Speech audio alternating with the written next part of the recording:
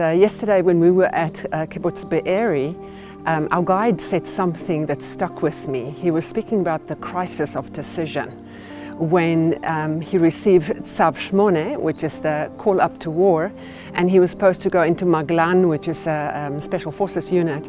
And at the same time, he had a call from his mother, and she was talking about the terrorists outside their building and that decision. And he said, I wish you never have to make a decision like that. Do I have to run down there, help my mom, or register with my unit? And then I was reminded of another woman a few years ago when a certain rocket alarm, Tzeva Adom, came in. Did she take the baby, run down to the bomb shelter, or did she bring in her 4-year-old from the garden? And that little boy, I think his name was Daniel, was killed. Or Katya, who just shared her testimony. There's terrorists in her house.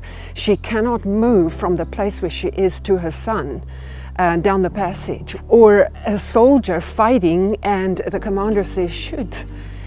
But there's children, and the next moment a terrorist launches RPG from behind them. Those crises, and I see Israel making these very, very difficult decisions in their government, in their military, even parents. And I'm thinking, you know, what about us in the nations? We are really in the valley of decision.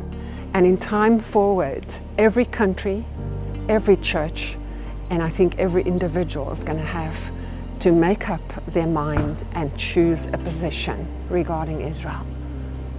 So what are we going to do at that moment?